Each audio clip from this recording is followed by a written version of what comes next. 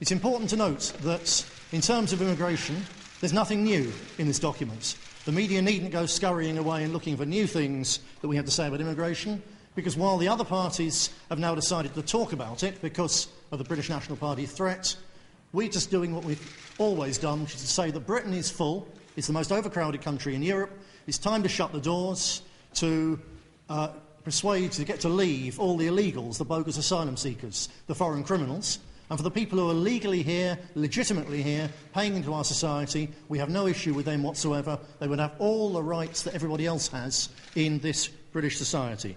The only thing new at all in terms of immigration is one addition, which is that we will review all citizenship grants since 1997, when the Labour Party started what is now acknowledged as a deliberate policy of changing the very nature of this country.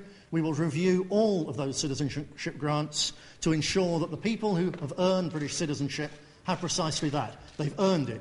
British citizenship is not a bauble to be given to people who just happen to come here in the hope that they'll vote Labour. It's something which only should be earned as an honour and a privilege and given under those circumstances. But other than that, there's nothing new.